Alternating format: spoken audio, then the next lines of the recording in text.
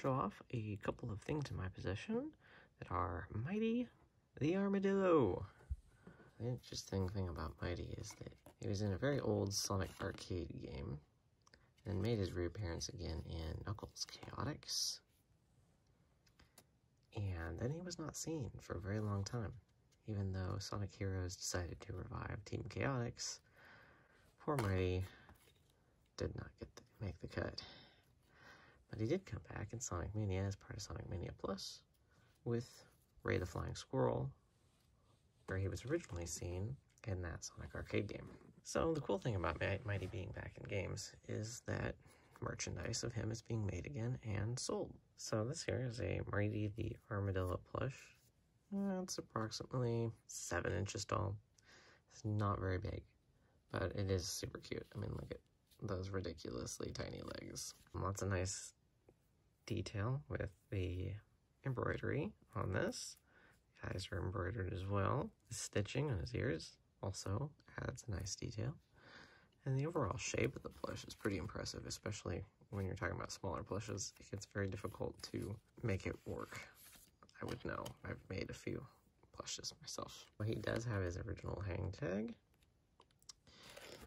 Just a bunch of verbiage on the inside. Nothing fun or special.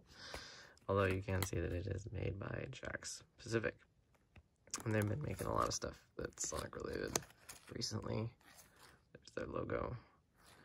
Lots of cool stuff coming out by Jakks right now and in the past. So if you're a collector, I would recommend checking them out.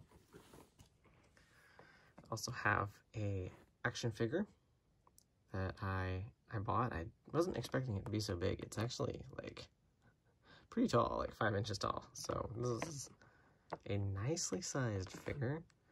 I really like the item box. You can see the detail on it. It makes it look like a real CRT with the screen distortion on there.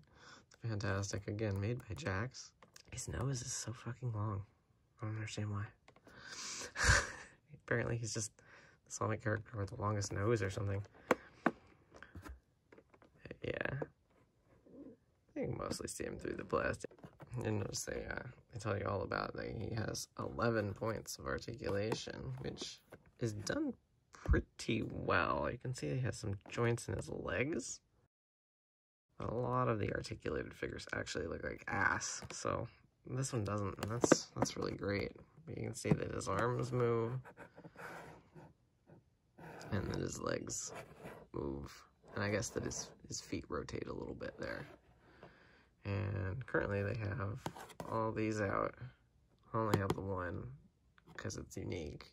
I try to decide what to spend my money on, and I really felt that a Mighty action figure was unique enough that I wanted to have it in my collection. I hope that they make some Ray merchandise soon.